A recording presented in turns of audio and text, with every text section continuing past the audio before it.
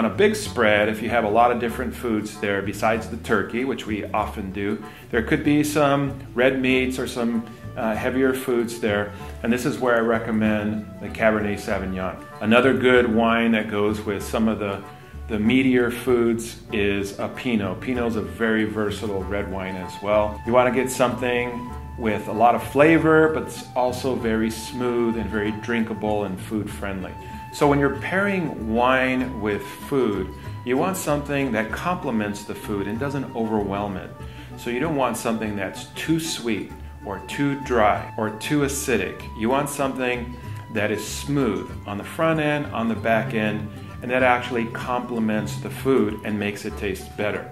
Now, finally, you finish the main meal and everybody's sitting around stuffed like a turkey, you know the feeling, but dessert is coming out. So if you're having it with coffee, great. If you want to continue the meal with a small glass of wine, people sometimes will drink a small port.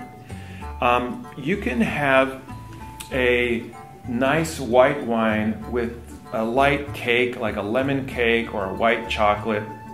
At one of our wine events, a chef paired our Chardonnay with a white chocolate cake, and it was actually amazing. So this would go with the light desserts.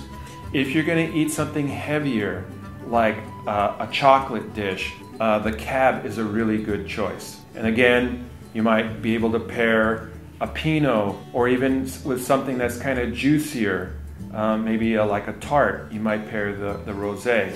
So you can go back to all three of these wines depending on the dessert that you're serving, and continue serving wine and having a great time.